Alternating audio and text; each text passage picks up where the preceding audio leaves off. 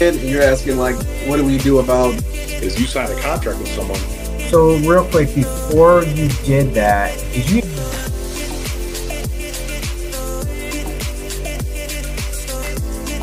More than 30 years. I got my real estate license in the And your origin story. Is that he made an age joke the last time we were. I'm gonna use that kuka.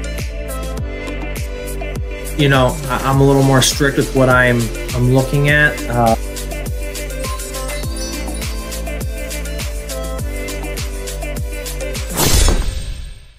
You always lose when you try to stretch the numbers. Okay. Do you know what that means? What I mean by stretch like the numbers? If the ARV is 250 and it needs 30 grand with a pair, that's down to 220. You need to back out your assignment fee. You have to back out profit for the flipper. If you offer too much and you stretch it and you try so hard because you want the deal, then your numbers aren't going to be right and no one's going to buy it. Is that what you're saying? That is correct. Okay. And so another thing I would do side by side with you doing this is talking with buyers and seeing where they're buying, what is their criteria, and how they're buying. Okay. What I mean by that, right? Like what is their buy box? Now, are they buying with cash? Are they buying with hard money? Are they buying with, what areas are they buying in? Now, those are whatever areas they tell you, you can go driving for dollars in those areas. Okay. All right. Yes. Okay. So now you got a built-in buyer, right? Okay. Because this guy said he's going to buy. He wants to buy in that area. Okay. All right. Now you follow his numbers. They try to call it reverse wholesaling. It's not reverse wholesaling. It's just wholesaling. I have doing heard it that smart. term. Okay. Yeah, it's just wholesaling smart. That's all. All right. Okay. Now, when you do get a deal under contract, all right, or even before you get a deal, you can always come to somebody you know and trust, another wholesaler, and ask them their opinion. Like, for instance, you can always come to me and say, hey, I want a JV with you. Yeah. Does this make sense? Does this work? Okay. Okay. For me, I don't ever go behind anybody's back. If they decide they want a JV with me on a deal, whether they got it under contract, they don't. Doesn't matter. Okay.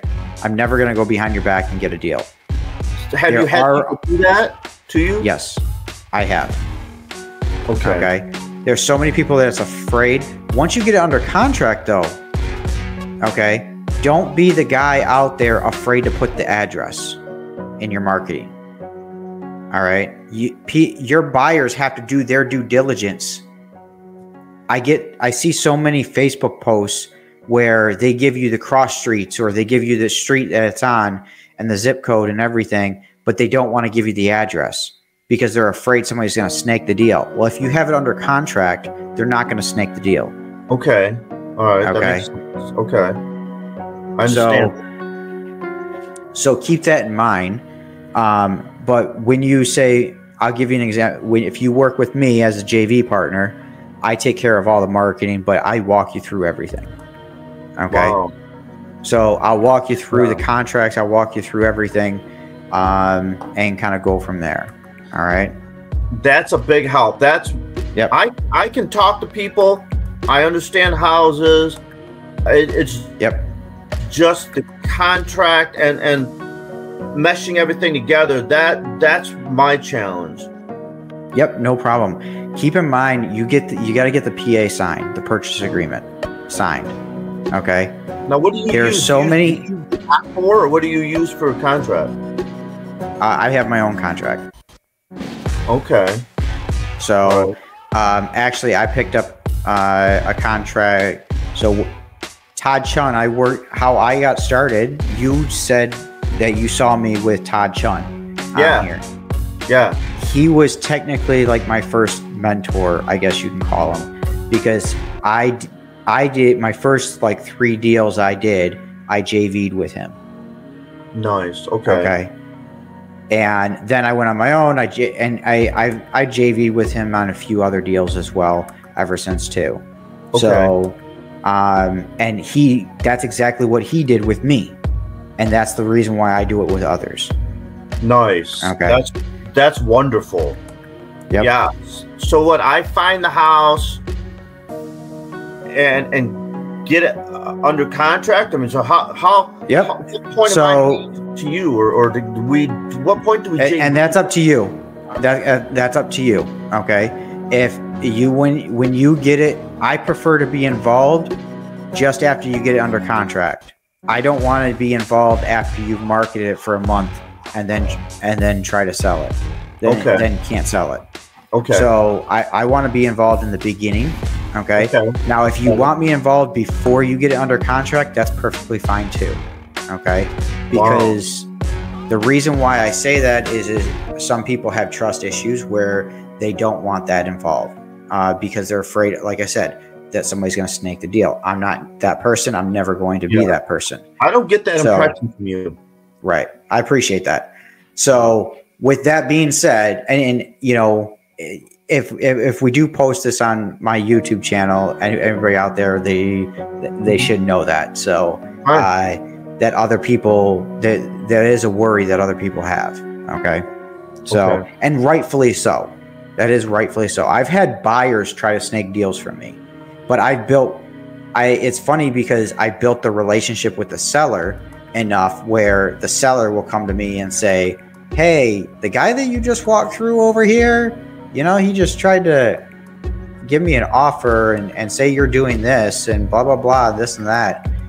And because I have a good rapport with the seller and the seller knows what I'm doing, they're like, yeah, I'm still only dealing with you. I don't even want you selling it to him. And I don't. Okay.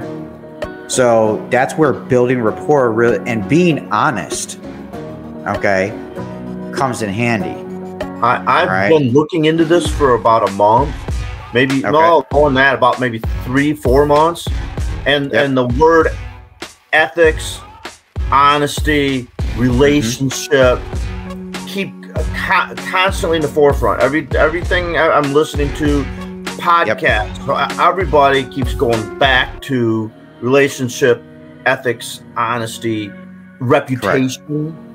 A lot of that I'm hearing from. 100%. So go back to, you're going to get the info. You're going to try to disqualify them. If they still qualify after that, then you're going to go to the next step.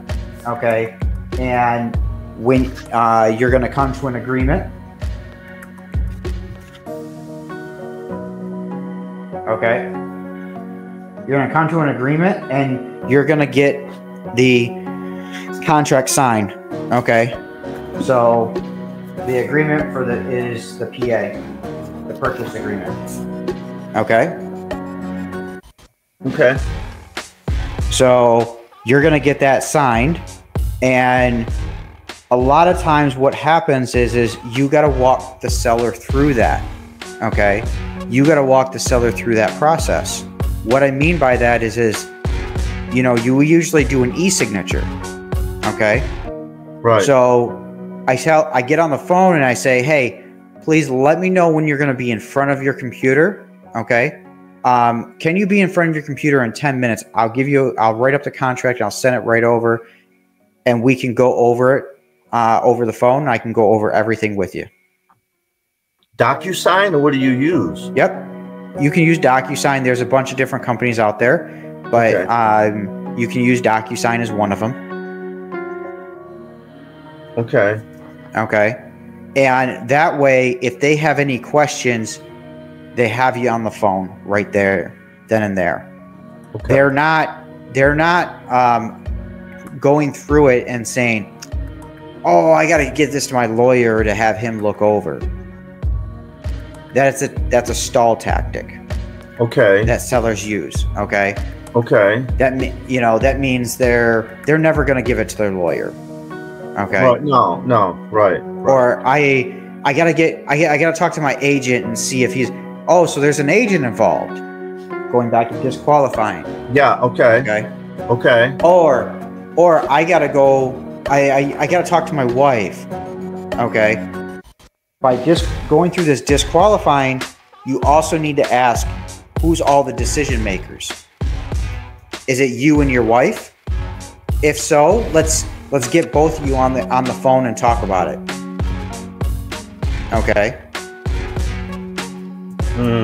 You want to go over the purchase agreement with both of them. If they both have to sign, you go over it with both of them. Okay.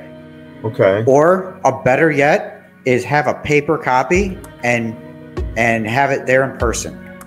Okay. Everyone's different on you're going to get all types of sellers. Okay. I've had sellers that want to only do it in person. That's it. Older people. And then, older people. All right.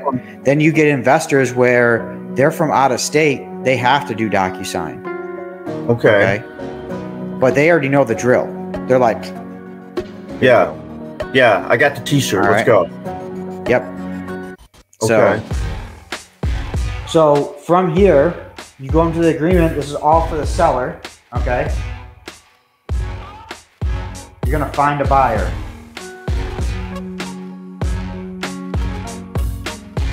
Okay.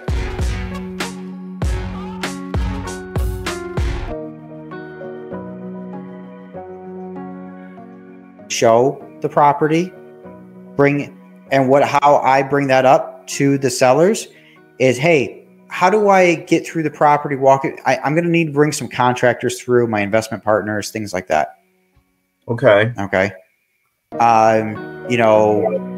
Hopefully it's only one or two here and there, but if I need to get multiple quotes, I need to bring multiple people, and they understand that usually.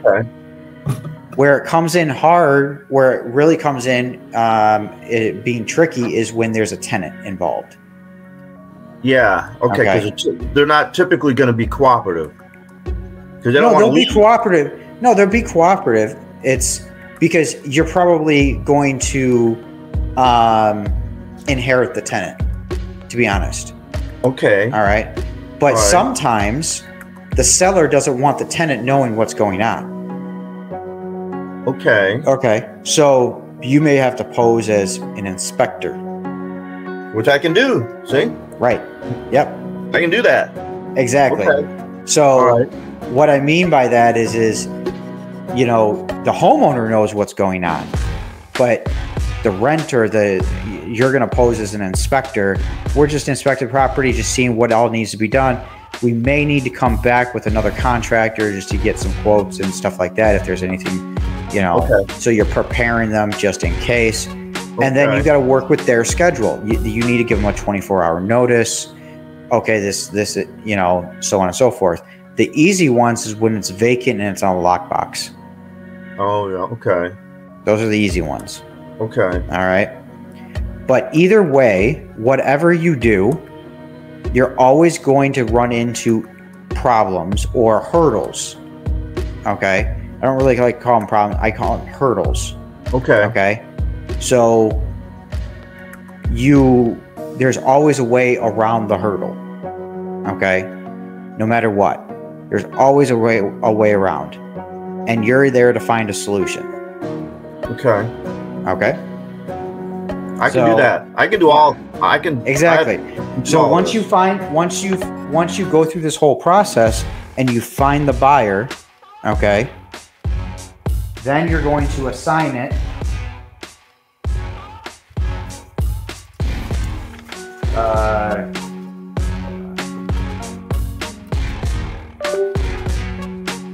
Assign the PA.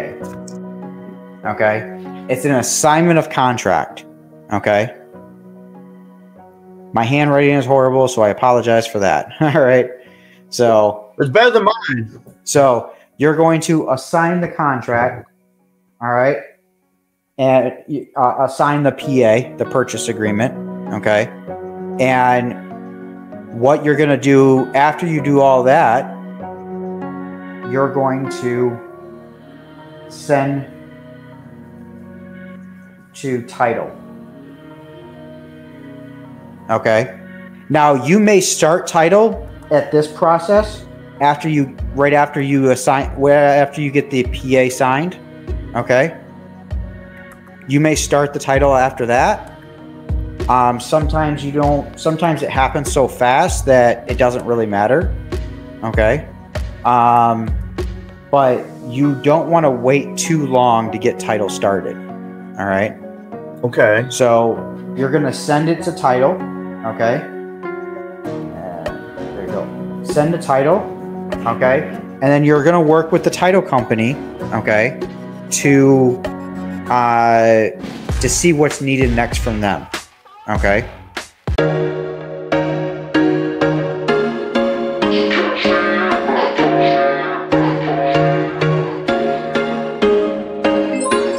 There was once a day that I would pray for you. I'd go and misbehave just so you'd notice too. Sneaking looks up and down from across the room.